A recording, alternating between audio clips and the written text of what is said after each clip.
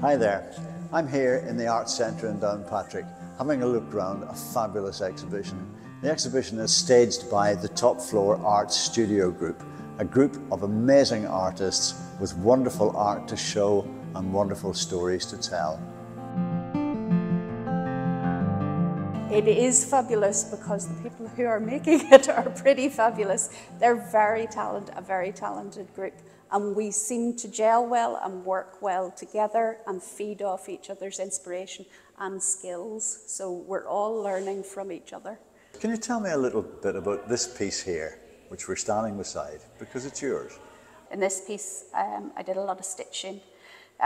This one's You called... stitched that? Yes, Wow. This is stitching. Well, I'm an embroiderer rather than a dyer, so this is my natural form. And this was me going so you stepped out of your comfort zone? I did step out of my comfort zone.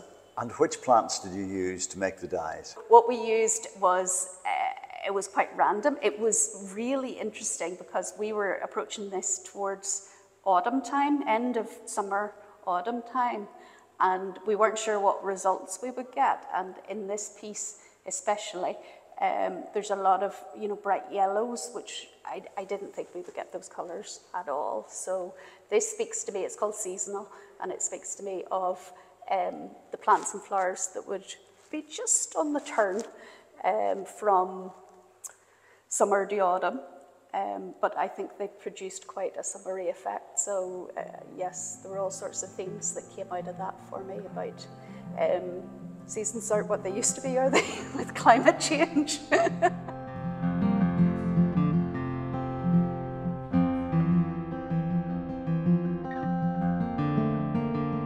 Tell me first of all, what was your inspiration for getting involved in this project?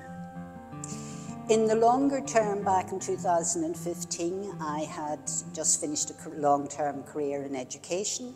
I had always had aspirations to be an artist. My family decided somewhat differently. No money to be made through art. And this was an opportunity to really end up where I had wanted to be for some time. I've had a lovely time with Top Floor Collective. We've done numerous exhibitions. This one really is outstanding. We have grown as artists, the eight of us who are involved. And I just get a lot of pleasure out of working with the girls and working on my own. I want to talk just for a moment now about your pieces. And this is stunning. This is yours. Thank you. Where does it come from? I am, amongst other things, a swimmer. I swim all year round in the sea. Maybe I don't swim very well, but I do that in the cold, and obviously at this time of year the sea warms up. So I'm very concerned about issues of pollution, the environment. I also walk a lot. I'd spend a lot of time in nature, and that really was where this started. It's slightly out of my comfort zone insofar as there's a number of knitteds, crocheted, different techniques used in this, embroidery with wool. Every single bit of this actually has been reclaimed from someone or somewhere. So it was a matter of assembling different pieces into a seascape, which to me signified the way the sea should be, rather than necessarily how the sea is today.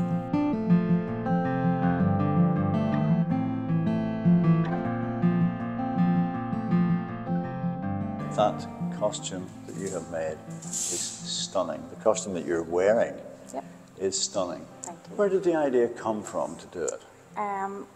Well, one of the artists that we chose was Michael Sylvan Robinson, and he deals a lot with words and predominantly eyes and things like that. He's an activist. He's an American artist, but we were just taken by the colour of his work, the variety of his work, and the madness of his work, to be honest. So we decided that we would make a cape as one of the pieces. But I made a headpiece for it as a wee surprise for everybody. They didn't know that was coming. And the cape in itself was a surprise because I made this all at home along with JL, one of my other artists.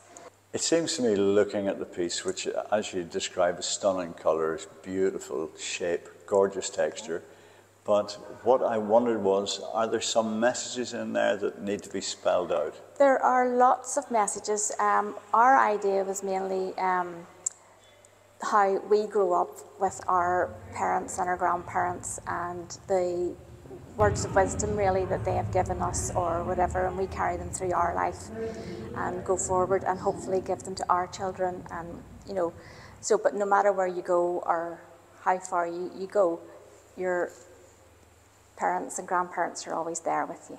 Why a mask that covers your face? Actually, Sylvan does have quite a few masks as his collection, so I just thought it would be a lovely idea to do that.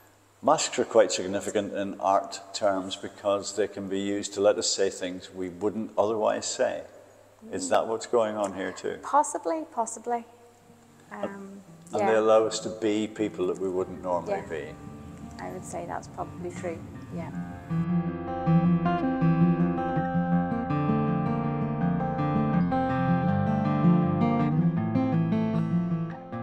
That's my student nursing uniform that I wore for 3 years while I was doing my nursing training, and it was a very different experience for me going through nursing school because it was something I was very passionate about and something that I really wanted to do. But I also had a whole other life before I went into nursing, and that was something I thought got forgotten. And part of that was that I was passionate about doing textile art. So I decided to combine the two and turn one of my nursing tunics into a piece that, I could really look at and I could remember. And a lot of the sayings that are on it are things that, just flashed through my mind during my training, like, my name isn't nurse. I have a name and I have a whole life and I have interests and hobbies and kids and things. And I actually find that being personable with my patients really helps us both. And so that's kind of like where that came from. If I had to ask you to talk about one other artwork that you did at the exhibition, what would that be? I think it would probably have to be the C system, which I feel like it didn't turn out the way that I really wanted it to. In my head, I had these grand visions for what it was going to be. But in the end, I really kind of struggled to execute it as, what was in my head, to execute it fully. But the meaning behind it is something I'm also very passionate about. I enjoy swimming in the sea. I love nature. I love being out in nature. And one thing that really breaks my heart is the way that humans are changing the earth. So I created the sea system out of recycled materials, and bits of material that I had either found at the beach or bits of plastic, things like that, to kind of demonstrate that, like, that their world is changing too because of ours, and that the ocean in general, everybody thinks of it as being so wild and passionate, and it does have a life of its own, and you have to be very careful when you're in it, but even still, humans are directing the show and directing what happens to it, and I just wish it weren't that way. I would love to see it be totally wild.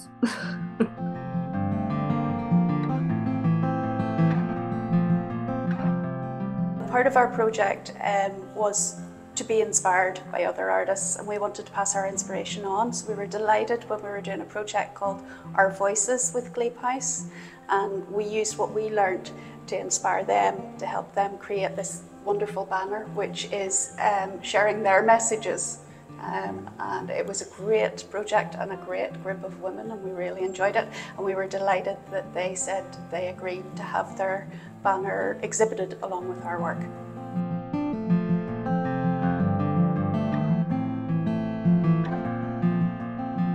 Tell me first of all about the work you do, where does it come from?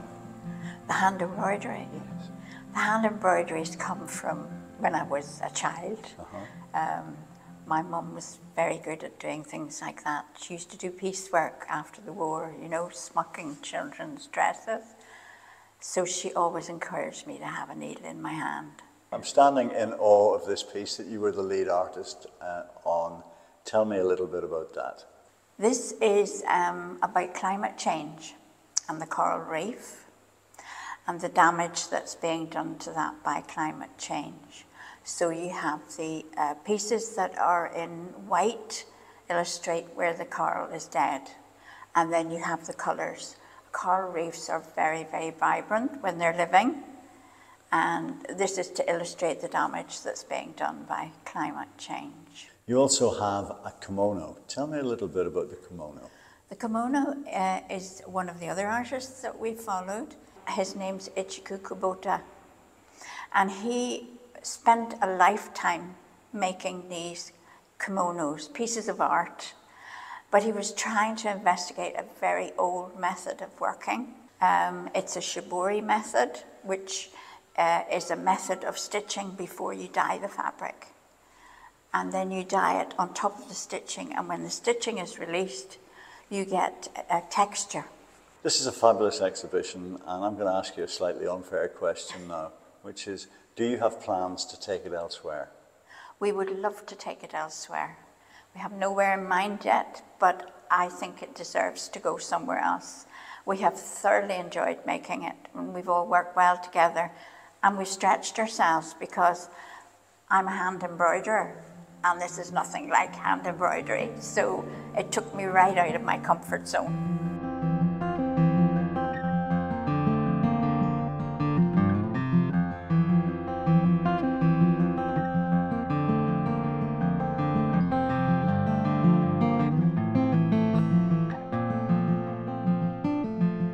Bridget, tell me first of all about that stunning piece of work beside you there. It's absolutely gorgeous. Tell me about it. Thank you. So my first idea was that I would do one wall hanging which would represent autumn and another that would represent spring. But in the main part of my life, I would have been a special needs teacher, and I would have worked with children who were out of school, usually for medical reasons, but for lots of other reasons. And I got really upset in the summer when I was reading some information about how many more children are out of school now since COVID. So it's actually doubled, at least in England and Wales. I'm not sure of the numbers in Northern Ireland, but I'm sure it's very similar. And it really upset me, and I decided I would do a piece of work that was based on that information and my concerns about that, rather than do a second piece based on the seasons. So this piece of work is about my concerns and my complete distress about the fact that these children are now called ghost children. So now they have a name and a terminology. So these lost children are known by the government as ghost children. So here's one of my ghost children, and here's another swimming around while all the other children are at school, which I think is awful that now we even have a terminology for them. So that's what this picture's about, because I couldn't do another landscape. I just felt like I wanted to do something that was about I'm really angry about it, and I want other people to be angry about it because it's not okay. As you've seen, this is a wonderful exhibition. And if you've got a spare minute anytime between now and the end of August, do pop down to Downpatrick and have a look at this exhibition. Failing that, talk to your local gallery about getting it put on in your area.